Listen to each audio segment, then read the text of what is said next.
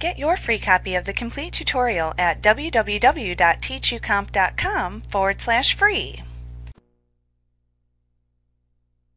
The Quick Access toolbar is located above the ribbon by default.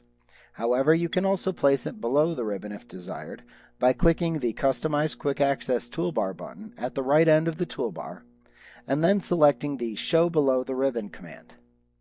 You can reset it to its default location by clicking the Customize Quick Access Toolbar button and then choosing the Show Above the Ribbon command.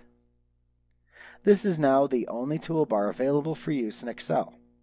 By default, you have buttons for quick access to the following commands: Save, Undo, and Redo or Repeat.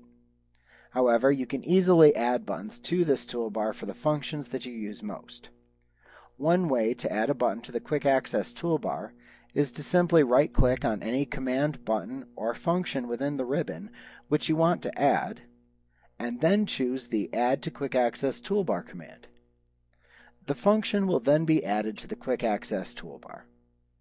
You can also easily remove a button that you've added to the Quick Access toolbar by right-clicking on the button that you wish to remove and then selecting the Remove from Quick Access Toolbar command. Also note that you can more thoroughly customize the Quick Access toolbar by clicking the Customize Quick Access Toolbar button and then clicking the More Commands choice. This opens the Excel Options window.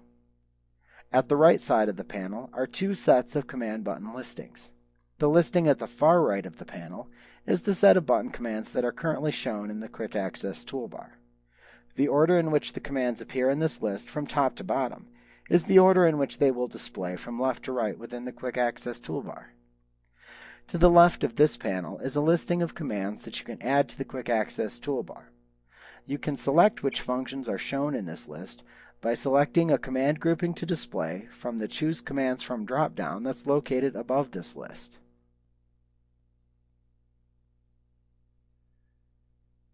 Now, to add a command to the Quick Access toolbar from the list, click on the command that you wish to add from the choices available in the left list.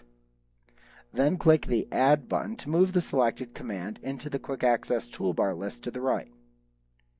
You can remove a command from the Quick Access toolbar list at the right by clicking on it to select it, and then just clicking the Remove button to remove it from the list. Also, you can change the order in which the buttons appear within the Quick Access toolbar by selecting a command within the list and then clicking either the up or down arrow buttons that appear to the right of the list.